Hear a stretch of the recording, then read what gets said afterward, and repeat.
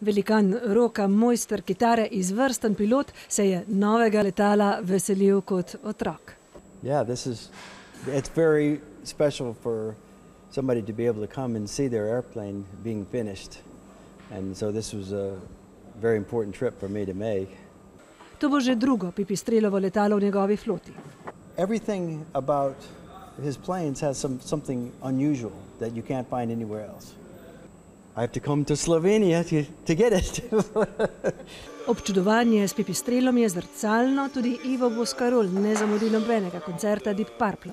Če bi mi nekdo pred 10 ali pa 20 ali pa 30 leti rekel, da bom lahko gostil kitarista od Deep Purple tukaj, svojega idola in tako naprej, ko sem bil dejansko bolj povezan z glasbo, ne bi nikdar verjel, da je to možno.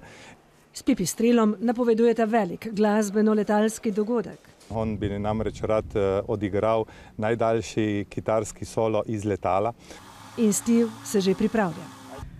It doesn't matter how great you think you are at music. You have to practice and you have to take your job seriously. You have to realize the people in the audience are the people that are paying your salary. So you have to make them glad that they can.